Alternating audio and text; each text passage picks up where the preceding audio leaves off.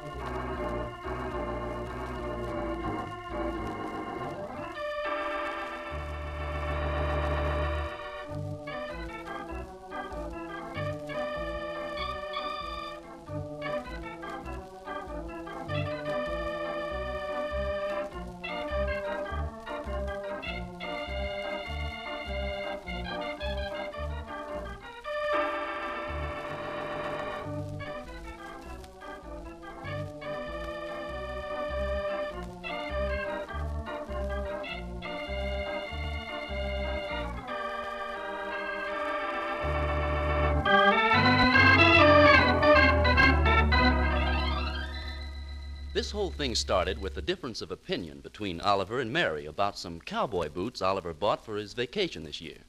It has finally been settled that the family will go to the mountains, but only after a struggle. The first thing Mary knew about the decision was when she was driving Oliver home from work this afternoon. Well, I bought a tent this afternoon. A tent? Sure. Gets chilly up in those mountains after dark. Well, I don't see why we couldn't have just gone to the beach for a week. The beach and get trampled to death? Oh, no. The mountains are the only place left where you can stretch your legs. What's in this box? This? Oh, why, the fellow where I bought the tent showed me a pair of cowboy boots, said I'd need 'em. Need 'em for what? Roping mountain goats? No, for riding horses if we pack in. I don't know. The more I think of this mountain trip, the less I like it. Ah, you love it when you get up there. The clear, cool air. What's in this large box? Oh, yeah, just a few things. A kerchief and a plaid shirt and a pair of chaps. Sounds more like you're entered in a rodeo. Never mind. I'm going first class for once. Maybe I'd better pick up a few things tomorrow to wear up there. Pick up what? You just need slacks, and you have them, and you won't do much riding. I'd like to go first class, too, Oliver. Oh, I see. Now I'll hear that from now on. Well, I didn't want to go in the first place. Now, I don't see any sense in going someplace you don't want to.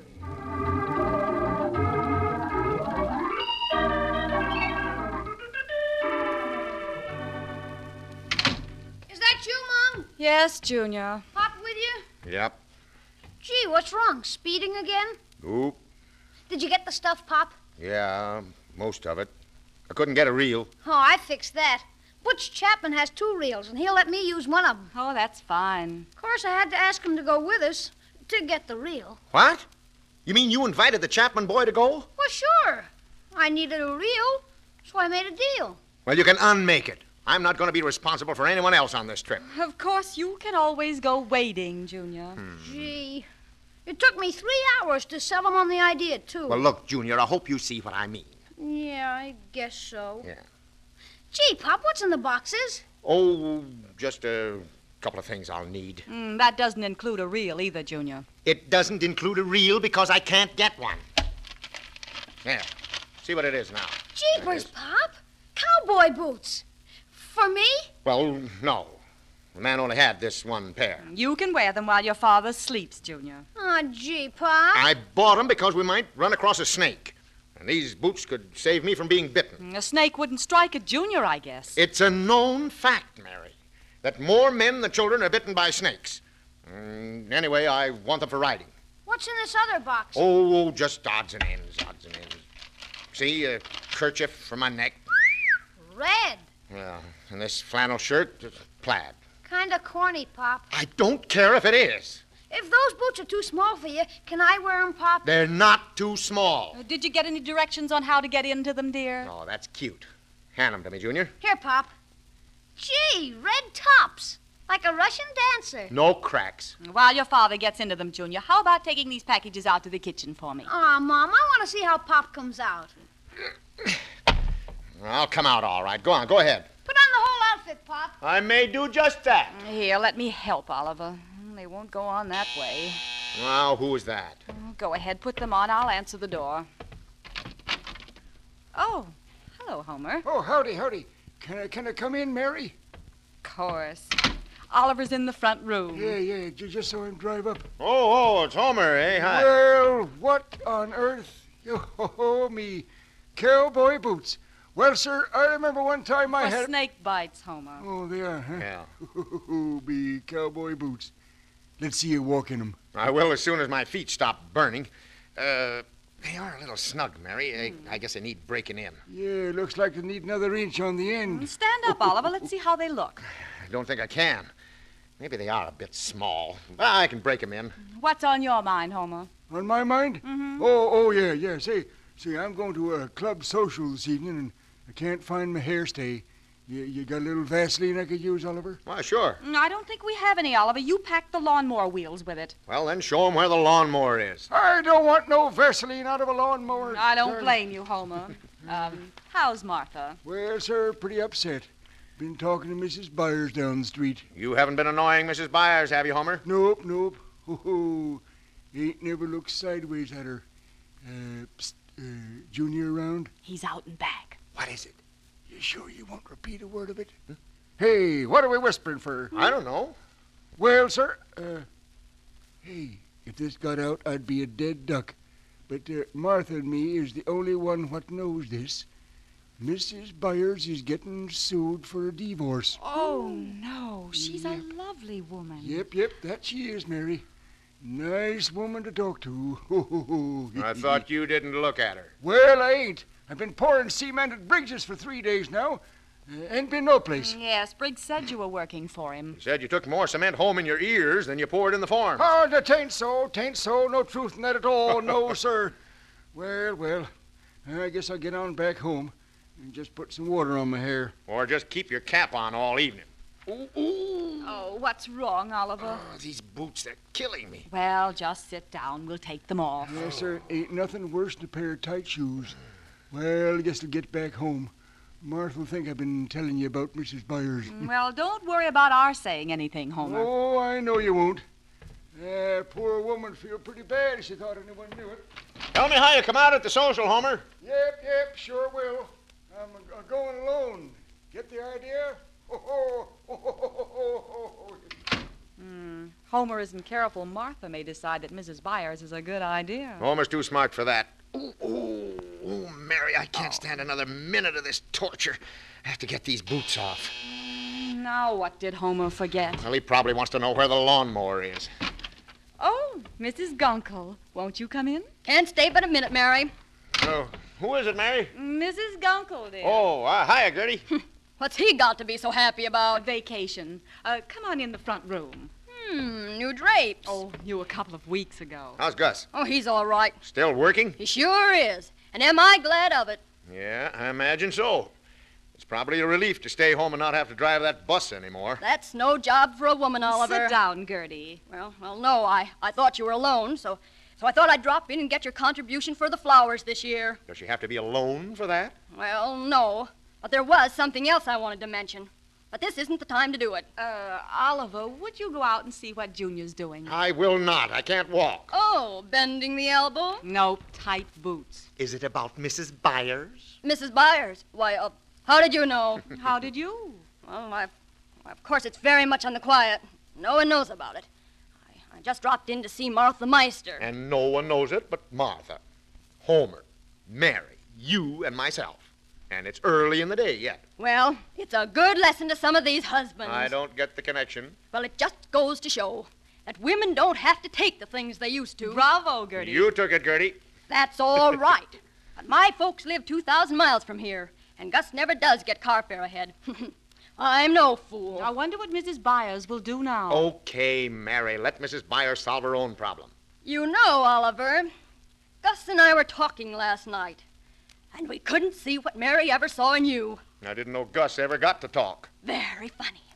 Very funny. Oh, come now, let's not be children. Anything I hate is a flip and smug husband. Why, Gertie, you're joking. No, I'm not, Mary. Well, if I bother you so much, why don't you go on your route down the street and explain to the neighbors about Mrs. Byers? Oh, Oliver. It's what you'd expect from me, Mary.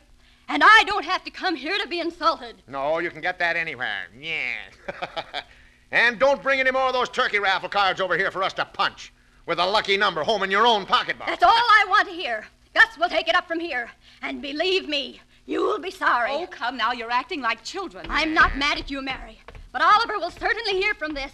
Gus will be over this evening. You mean you let him out after dark? Oliver. Let her go. All she ever does is to run people down. Now she'll never speak to me again. It should make you very happy.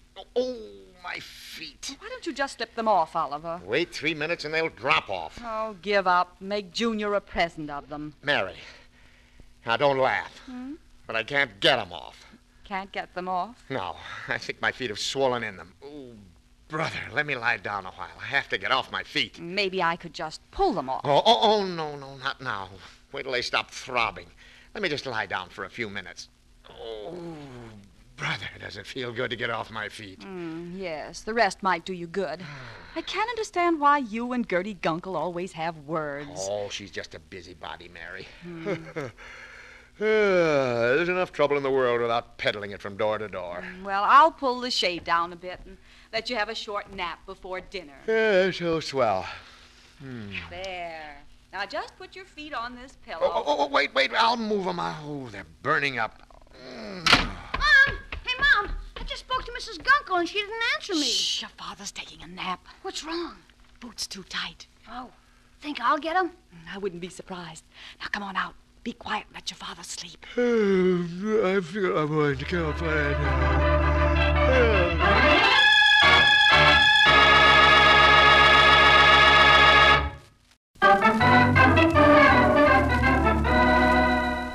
And now, back to the Anderson family.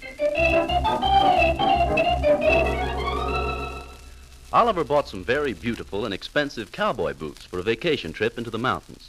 It seems that he got the boots to fit just a little too soon. And on Mary's advice, and after much struggling, including a heated argument with Gertie Gunkel, Oliver has sought his cot for respite and refuge in a short nap. He has just fallen asleep.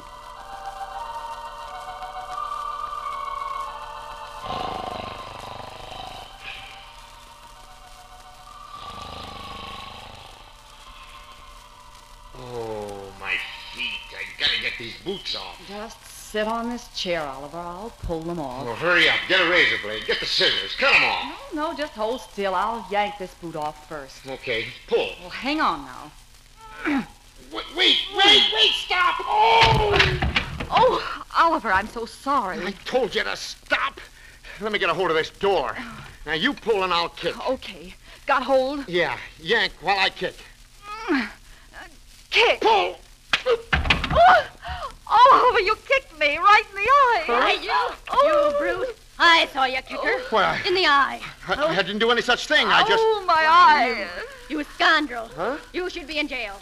Mary, don't you stay with this person another minute. But, Gertie, you know I didn't mean yes, it. I know. Come on, Mary. I'll send you my lawyer. We'll see if you have to stand for being kicked around.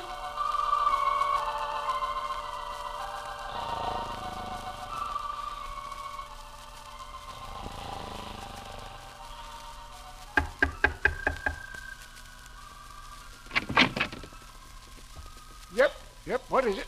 It's me, Oliver. I was just walking around and thought I'd stop in. Well, get in quick before anybody sees you. Before anyone sees me. I don't get it, Homer. How's Mary? Mary? Oh, that. Oh, she's fine. Things like that never bother her. You mean she's used to being kicked around? Huh? Kicked around? Look, Oliver, I'm your friend. Well, thanks, Homer. I just stood up to a band of wildcats if they'd have said one word against you. But Gertie's seen it with her own eyes. So that's it. Yep, me and Martha's talked it over, and Martha's a good woman. If she was home, I wouldn't dare let you in the house. But, Homer, you know me well enough to know I wouldn't do a thing like that on purpose. No, you wouldn't, eh? No. Oh. Well, of course, sometimes a fella kind of loses his head, and before he knowed it, he'd done something terrible. But I don't think it was terrible. I was just... Yep, I know, Oliver. We're entitled to our own opinion on them things. Why, the same thing happened when Marthy and me was first married. Well, let's not go back that far. She took $11. I've been a-saving for a corn sheller. Well, now that's different. There was money involved. No, don't make no difference, money or no money. She took that $11 and bought herself a new fall outfit with high button shoes, hat, gloves, dress, a coat, a petticoat. For $11? That's when $1 was tough to get, son. Well, sir, when she walked into the house with the paraphernalia on and kind of leered at me under a cheap veil hanging over her left eye, golly, I was waiting for her. What happened? I walked up to her and jerked her hat off her head and pulled back my fist. And hit her? Well, no, she swung first. Oh, but it just goes to show that a man ain't always to blame. I won't breathe it to her soul. Psst. Huh? Listen. Marthy, you coming up the steps. Yeah. Come on, quick, out the back way. Gee, I feel like a criminal. Come on, now, hurry now. I'll see you tomorrow sometime. After dark. Now, get...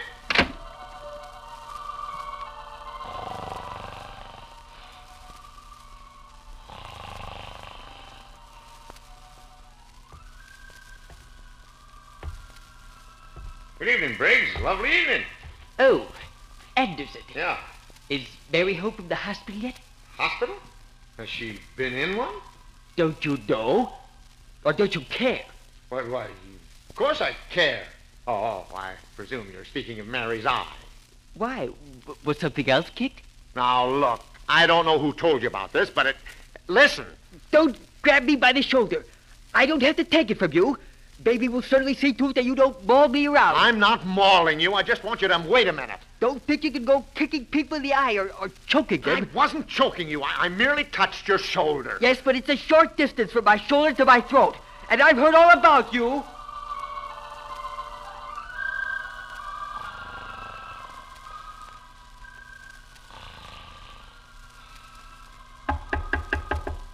Who is it? It's Junior. Oh, let me alone, son. I have to see you, Pop. Oh, well, come on in.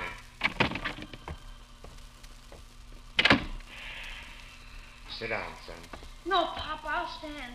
I won't be here that long. Oh? Going somewhere? Not till tomorrow. Tomorrow? Well, where are you going tomorrow? Well, it seems I'm going to Grandma's till Mom can get settled someplace. Settled someplace? Well, she always liked it here, didn't she? Well, you can see why she couldn't stay on now, Pop. Yeah, I guess so. How is Mom? Pretty bad. Oh. Mrs. Gunkel is nursing her back to normal. Gunkel? Oh, how can a person be normal around Gertie Gunkel? I just wanted to tell you, Pop, I think you're all right. Thanks. I think you're all right, too, Junior. I suppose no one took the time to explain it was an accident. No one explained anything, but I saw Mom's eye. Oh, well, from what I've heard, I didn't know she still had it. Of course, I'll see you every vacation, Pop. Well, that's swell. We'll have so much to talk about. Well, I guess I'll go see if I can help Mom pack. I don't think it'll do me any good to go down and talk to your mother. No, I don't think so. Mom was all right till everyone started phoning. Now she has to do something about it. Oh, you mean Gertie got on her bike again? Yeah, looks like it. Well, shake, Pop. We may get together at a later date. Well, of course. I'll be around somewhere. Now, don't you worry, Junior. Just be a good boy. I will. I'll take care of Mom. I'll try to get to see your mother before she leaves. I wish you would. I think she still likes you, Pop. Really? You think she'd... But don't get your hopes up. Gertie's taken over. Oh.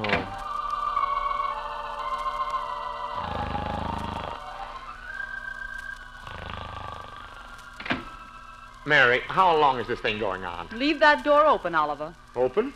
Okay. Oliver, I hate to do this. You've been so lovely about everything, and we've been so happy. Now you can see I could never hold my head up again after Gertie's told everyone about this. and exaggerated it. Look, Mary, I'm going to see Gertie Gunkel right this minute. Oh, no, please, Oliver, please. She's not going to break up my home when it's half paid for. But she's sending her lawyer to see me. Well, we don't have to talk to him, Mary. Well, maybe it's best to just see what happens. Yeah, well, I'll tell Gertie to stay home nights and put as much effort into cooking as she does into gossiping, and Gus will know how it feels to be well-fed for once. I'll say to her, listen here, you troublemaker. I'm all through fooling with you, and from now on, look out. I heard that, Anderson. Huh? I heard every word of it. Well, where'd you come from? How'd you get in? The door was open, and I heard every word of it. I'm Mr. Gunkel's lawyer of the firm O'Brien, and O'Brien. My name's Bergman. Bird Dog Bergman, they call me. Oh. Now, Mrs. Anderson, if we could get someplace where it's nice and quiet and private. Well, Mr. Bergman, maybe you'd better talk to my husband. Yeah. After what I just heard? Not Bergman. I'm not interested in husbands. Mr. Bergman, this is my husband, Oliver. I've met him. Well, so you're Mr. Anderson. That's right. You naughty man. Now, wait a minute. Did Gertie Gunkel send you here? That doesn't concern you, Mr. Anderson. Oh. I just want the poor young lady to sign a few papers, and O'Brien, and O'Brien will do the rest. Papers? Now, wait. I didn't call you. It happens that I'm representing the lady in the case. Say, Mrs. Anderson, could we have it sort of private in here? Now, look here. Mrs. Anderson doesn't really want a divorce, and she didn't send for you. That's the husband side of it. And I'm prepared to take this to the highest court in the land. But, Mr. Bergman, maybe if we talk... Don't let him scare you, Mrs. Anderson. I know how you feel, but always remember this. From our long experiences in cases of this type, we find that once they kick him in the eye, they'll do it again. Oh, but Oliver didn't kick me on purpose. See? Yes, but we got witnesses who say he did. I tell you, this man's unreliable, Mrs. Anderson. Now, I know we all hate to take this step, but why go through a living... Well, even just go through.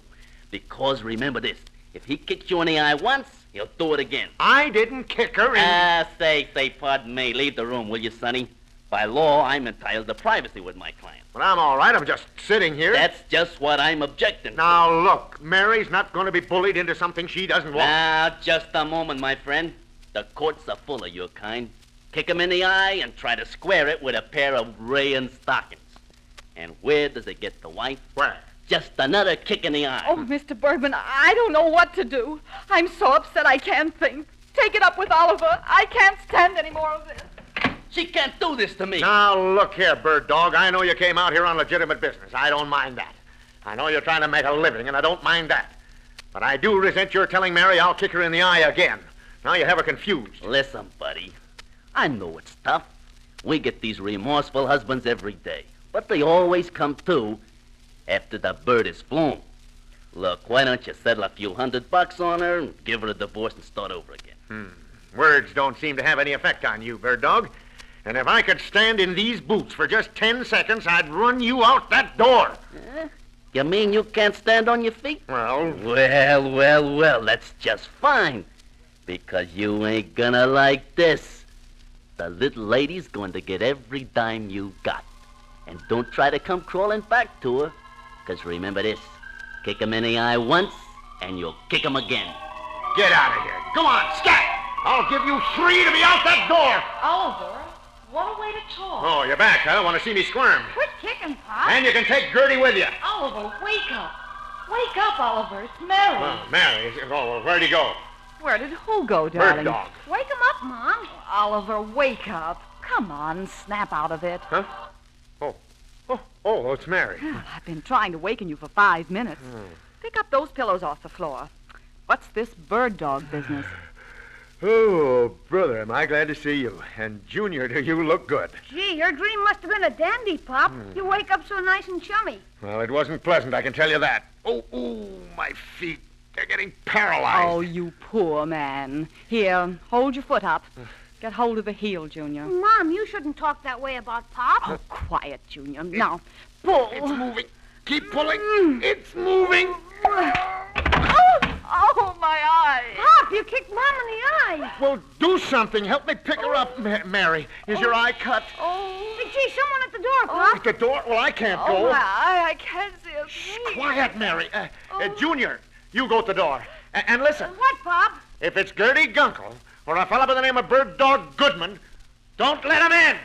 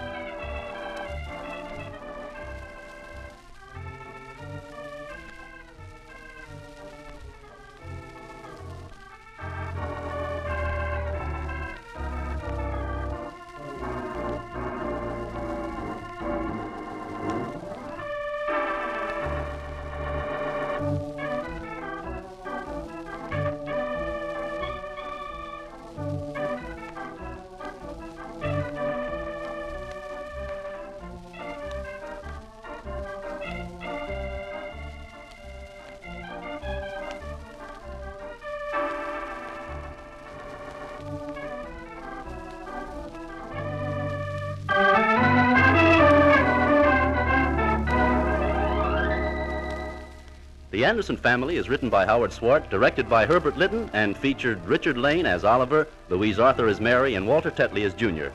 Herbert Rawlinson played Homer Meister. Others in the cast were Jenny Johnson and George Peroni. Sound was by Ray Erlenborn, music by Gordon Kibbe.